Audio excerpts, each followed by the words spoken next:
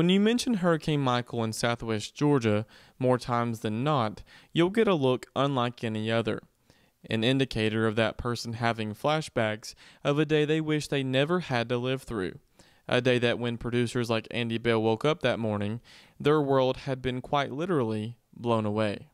One of the first things I did was go to the cotton fields to see how they looked, and they were, as we expected, they were horrible. I mean, we lost all of our cotton, and half of it was sprayed and ready to pick, and the other half was just about, could have been sprayed had it not been the hurricane coming. But we had an excellent crop, and it was all lost due to the storm.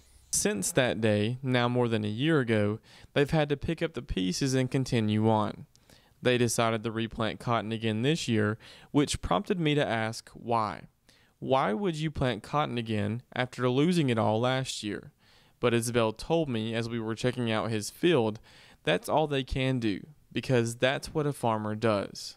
We plant cotton every year. We buy crop insurance that protects us somewhat from a hurricane. It's about a 70% protection, as you know, crop insurance. So we just lose the other 30%. But we have some protection against a disaster like a hurricane or drought or whatever. But I guess we're just farmers, and we think it's going to be better the next year. And like I said, we have a good crop again this year if we can get it gathered without another hurricane. Just a few miles down the road from Bell's farm in the town of Bainbridge, another victim of Hurricane Michael, Pecan Ridge Plantation. Hurricane Michael devastated our farm. We lost about 30,000 trees, basically 650 acres. We lost our entire crop, and what's really bad is we basically don't have a crop this year due to all the stress from the hurricane last year that was put on our trees, and we're still losing trees. They, like Bell and everyone else,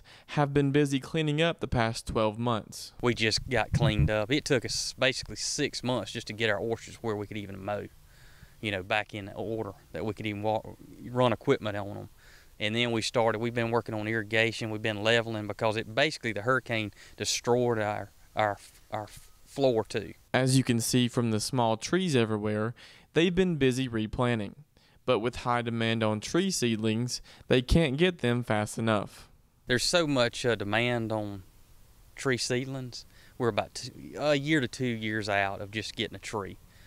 So we're still, in the long run, we're going to be about 9 years out, really, to get back to where we were in production. Amazingly, even with so much chaos and destruction in the past year, they still have hope that everything will be all right. We're moving forward. Hopefully we can get the price to go back up once, hopefully, the tariff situation will get solved.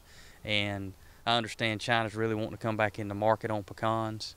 They love Georgia pecans. So we think we've got a good opportunity going forward, but we've just got to stay in it, be real careful, dodge future storms coming to try to get us there. Reporting in Climax for the Farm Monitor, I'm John Holcomb.